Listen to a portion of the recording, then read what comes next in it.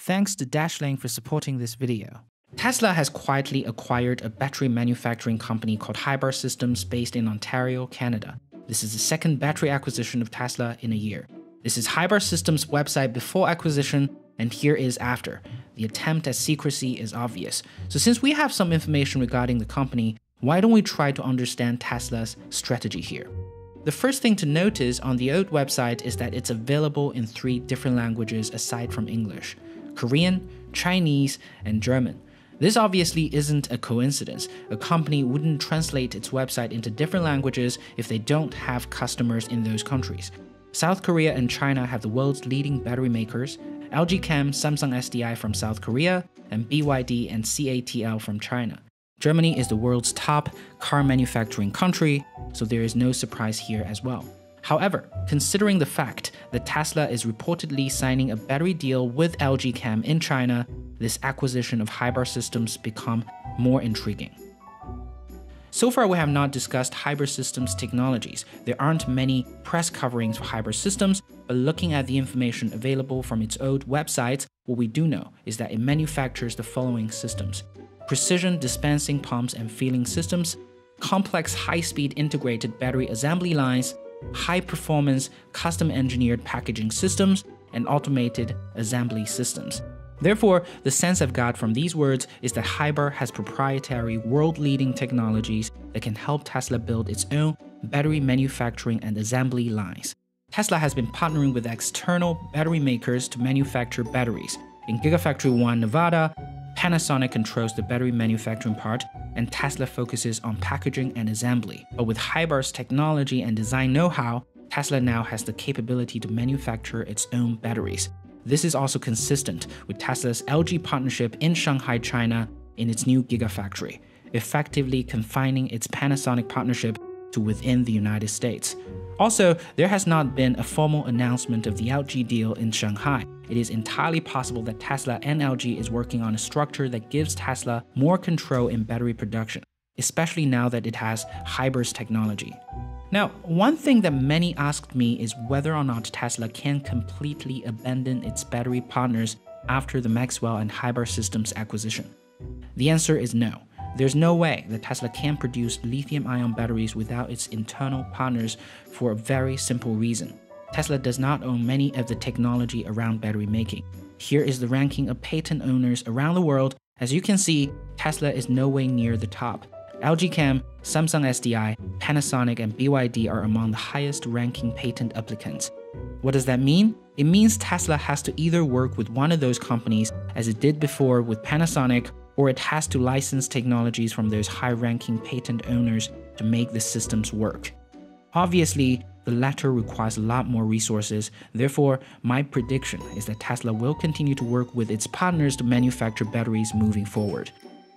Another signal out of Tesla's new battery acquisition is Tesla actively trying to solve the weakest link to its production line: battery manufacturing.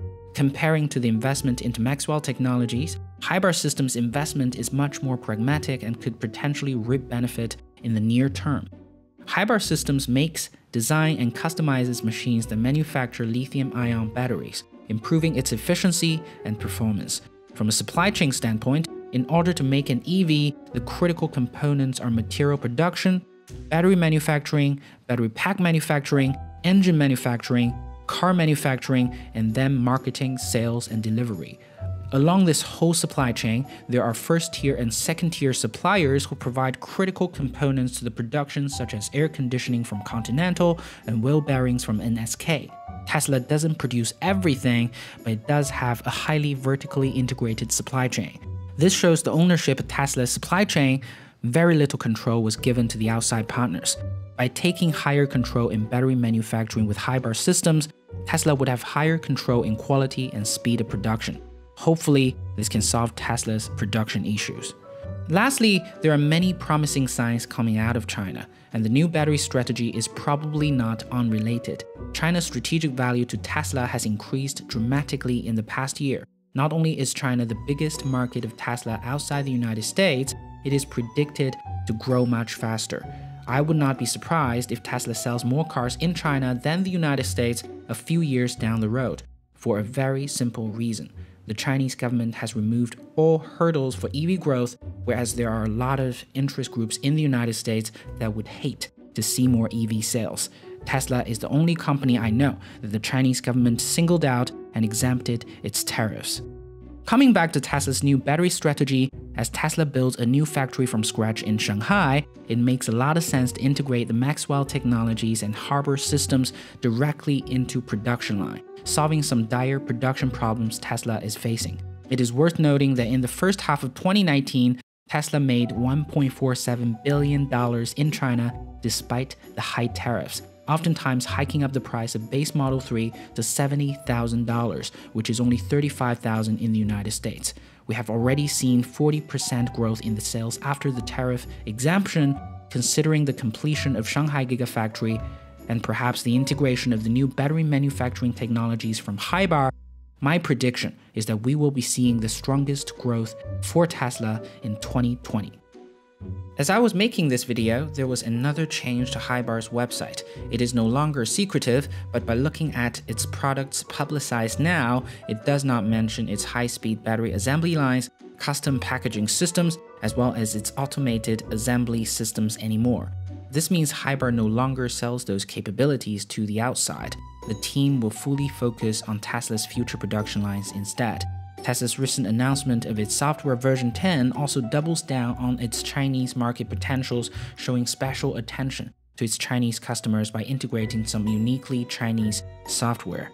A lot of actions will be seen in Tesla's new Chinese venture. I'd be very excited to see the integration of Maxwell technologies and Haibar systems into Tesla's future business. Another acquisition of Tesla is DeepScale, a perceptual system for autonomous vehicles. This is a very exciting investment that was made recently. Perhaps this could be the topic for the next video. But before we embark on exploring the software systems behind Tesla's autonomous technology, it is important for us to be aware of the cyber threats we experience today with more smart devices in our lives. That's why I'm recommending Dashlane.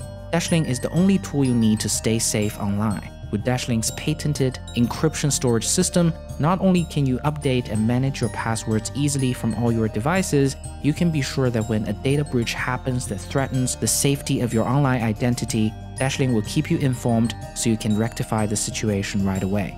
Additionally, Dashlane provides a VPN service that hides your online identity when using public or untrusted Wi-Fi networks, an extremely useful feature that I use all the time. Click on the link down below to get a free trial of Dashlane Premium for 30 days. And if you like it, Dashlane offered audiences a special 10% discount off Dashlane Premium with the code CuriousElephant. Definitely try it out today.